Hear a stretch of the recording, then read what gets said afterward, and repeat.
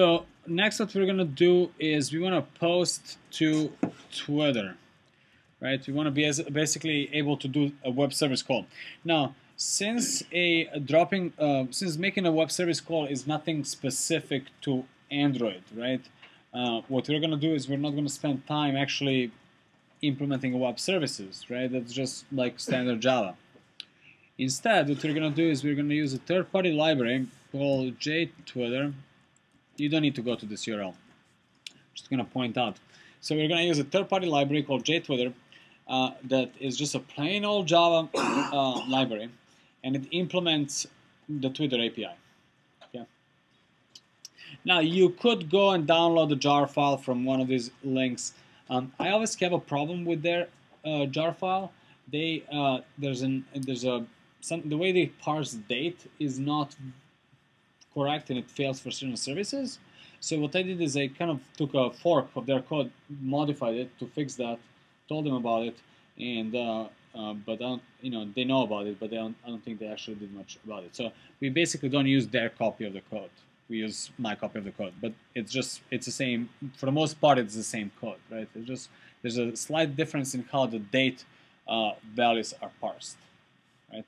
So if you look at the Dropbox place, I copied a file called jtwitter jar into there.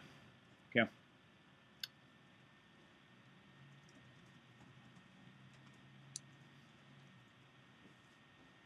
So what you want to do with this file is you want to drag it into your Eclipse.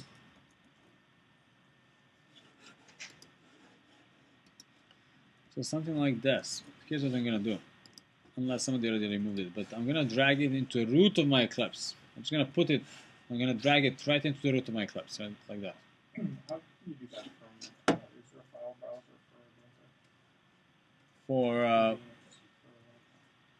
for Dropbox? No, I've got it. I'm using the Linux Ubuntu thing. Yeah, there's. I don't know, is there a file browser for that? Sure. Can't be launched? What says that?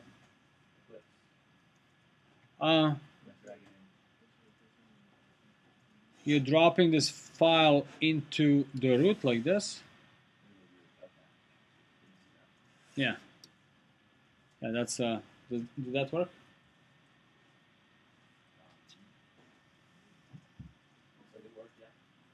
Cool. So what we've done so far is we download this plain old Java library, right? Jar, right? Nothing special about this library. It's just a third-party Java library. Yeah. Remember yesterday we talked about that? You can basically just drop in any type of Java legacy code into your code and it just works, right? It's going to get recompiled to Dalvik and so forth and so on. Now, one thing we do have to do is we have to tell Eclipse about our project and this library. So what I'm going to do is I'm going to right-click on our project, go into Properties,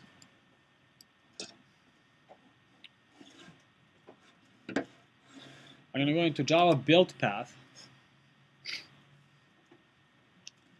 Libraries. Okay, so basically right-click on your project, go into Properties, right? Java Build Path, Libraries, and then add a jar. Okay. And I'm just going to select the jar that you just added. So at the end of the day, it should look like that.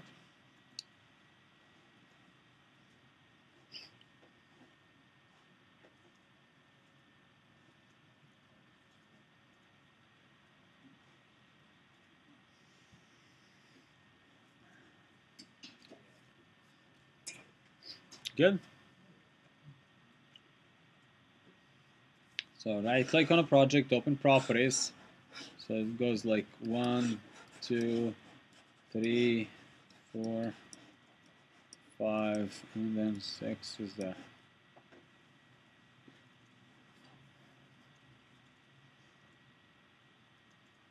Does the JTwitter Yamba have to be in the Yamba directory? I mean, it doesn't. It could be anywhere, but that's a good place.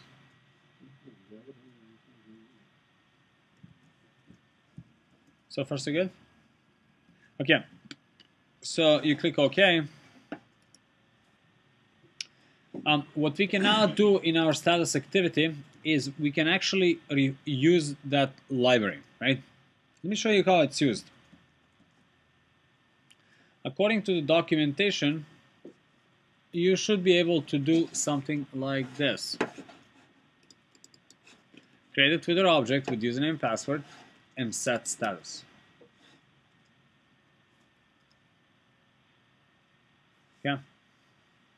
Should be able to just create a Twitter object and set the status in that Twitter object. Everything else happens magically. Right? So let's test that out. So basically what I'm going to do here is I'm going to say Twitter. So Twitter is new Twitter. Okay. And for username and password, we are going to use our standard shared account, which is student password. Don't tell anyone.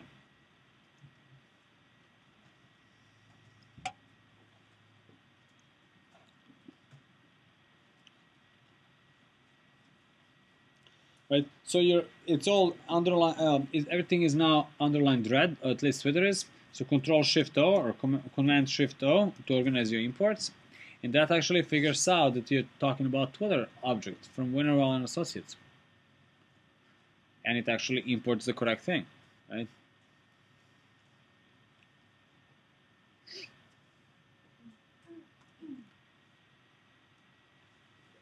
Yeah, got it. So, so after that, we can now say Twitter.set status, and then I can put status text.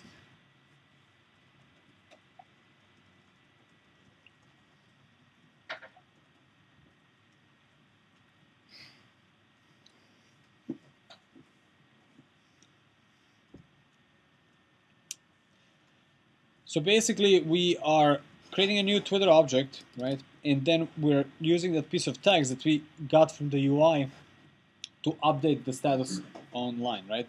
Now, there's one line missing here, and it has to do with the fact that we're not gonna use Twitter.com.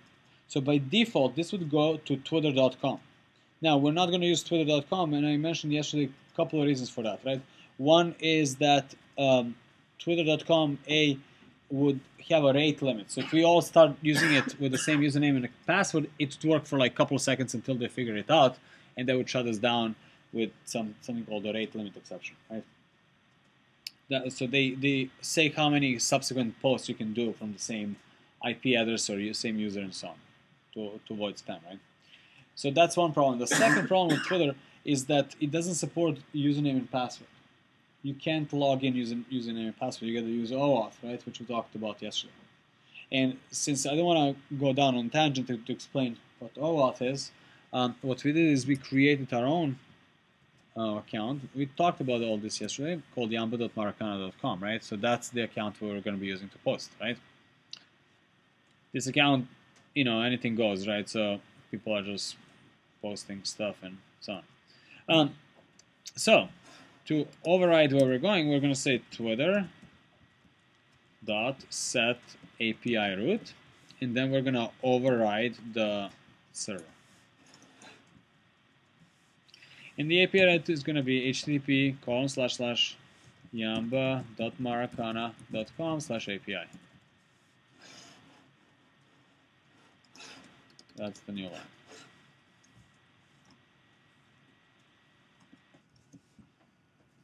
So twitter.jar comes from this site, jwinterwell.com software jtwitter.php. Or just Google it. It's going to be the first thing that pops up. It's also available on GitHub. They have their repo there. So does that make sense so far, what we're doing? So anybody try to run this? Come on.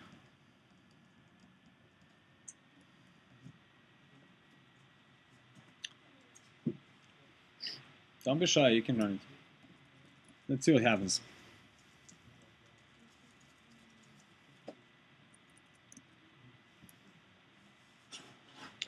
Okay. So here's the moment of truth, right? Hello. Update. Bam, blows up, right? Cool. If you get this, you're doing well.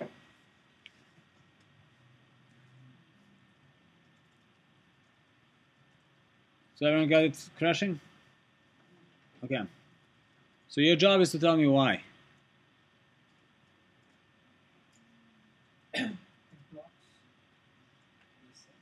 That's a possibility. It's a good reason, actually.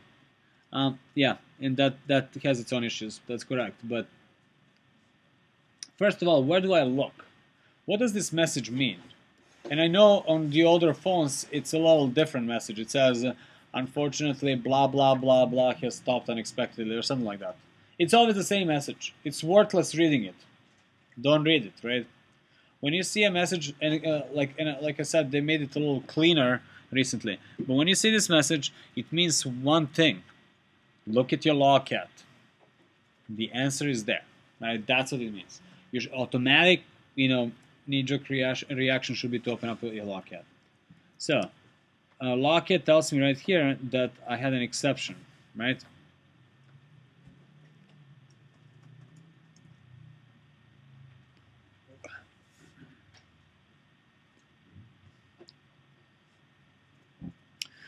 So what I like about Java is that exceptions are usually very easy to find. So since I have my logcat running like this in the background, it's easy for me to eyeball the exception. I usually just look for the big white space, right? Bam, bam, right? So it's easy to eyeball even though there's a lot of noise. Okay.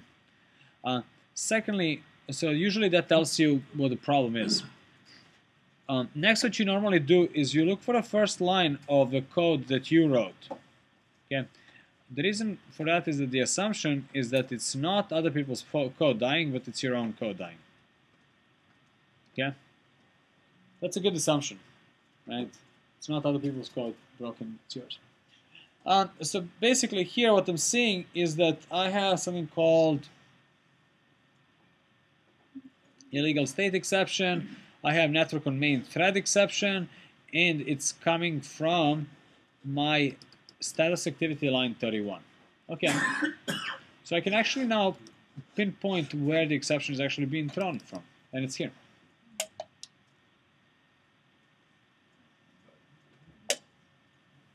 Right?